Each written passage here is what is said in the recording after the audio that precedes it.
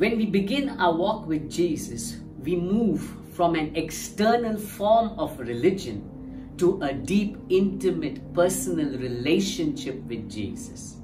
We need to understand that God is more interested in having a relationship with you than some external form of a religious order or system.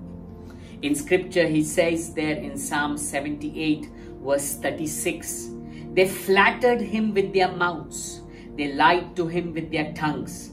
Their heart was not steadfast toward him. They were not faithful to his covenant.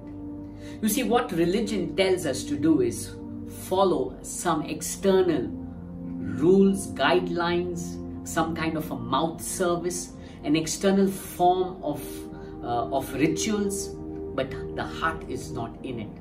You see, God is more interested in your heart being passionate after him rather than you following a set of rules and regulations. What a privilege today that we who have encountered Jesus have been lifted up from a dead form of religion to a living relationship with Jesus. I want to ask you today, are you in a living relationship, intimate walk with Jesus, or just an external form of religious worship where it's just mouth service, where it's just repetitive prayers? Or is your heart passionate, running after Jesus? At the end, God is going to look into your heart, not what you have done, but where was your heart set?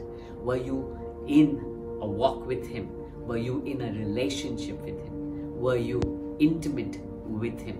God is calling you unto him. He's not calling you unto any system, but unto him.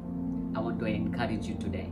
Let us not just do lip service, but let us be people who set our hearts on Jesus. God bless you.